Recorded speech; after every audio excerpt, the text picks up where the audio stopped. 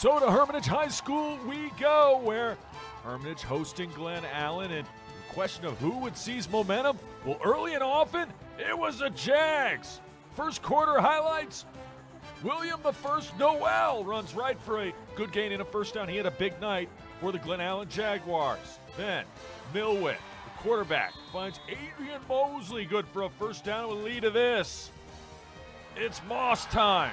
Xavier Moss to pay dirt. He finds the end zone. Touchdown, Glen Allen. Jaguars with an early 7-0 lead. Meanwhile, Hermitage wasn't having a problem offensively except for, you guessed it, turnovers.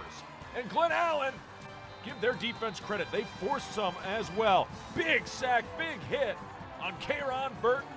Leads to a turnover, and it would lead to this. Good teams turn turnovers into points. Glen Allen looking like a good team in the first half. Second touchdown of the night already for William the First Noel. Touchdown Glen Allen. It's now 14-0. Second quarter switching sides. Milwitt. You saw him do it with his arm. Now do it with his legs. And he'll point. Yup, first down. We'll lead to this. Milwitt. Roll out. Here's a moment of good defense from Hermitage, number 9. Damon Artis with the sack. And then Hermitage gets it back, but watch out, it's a fumble! The opportunistic Glen Allen defense takes over inside the Hermitage 10-yard line. This would be a big moment because the Hermitage defense would stand tall and did not allow Glen Allen into the end zone.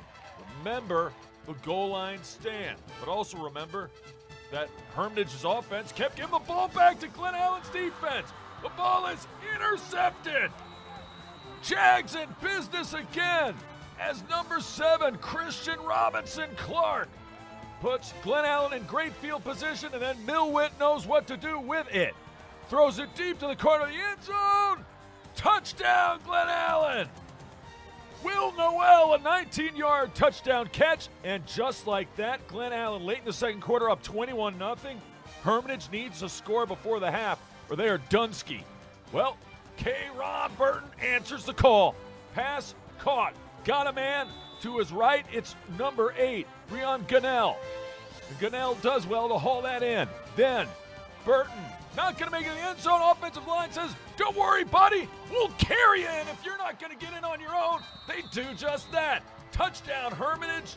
And don't lose sight of how big that drive was for the Panthers, because instead of being out of it, they're only down 2 scores, 21-7 at the half. Then second half, okay, they're dropping the football still, but it's going out of bounds. Give it to the big dog. Jeremiah Coney, foot long for the touchdown. And it's 21-14. Now it truly is anyone's game. Late in this one, CBS 6 with a little help. Burton on the rollout finds his receiver, Walt Brooks, and it's set it up for this. Braden McGinnity for the winning field goal as time expires. He got it. He got it. He did it last year against Patrick Henry. He does it on the final drive for Hermitage in this one against Glen Allen, and they erase a 3-touchdown deficit and come all the way back to win it 24-21.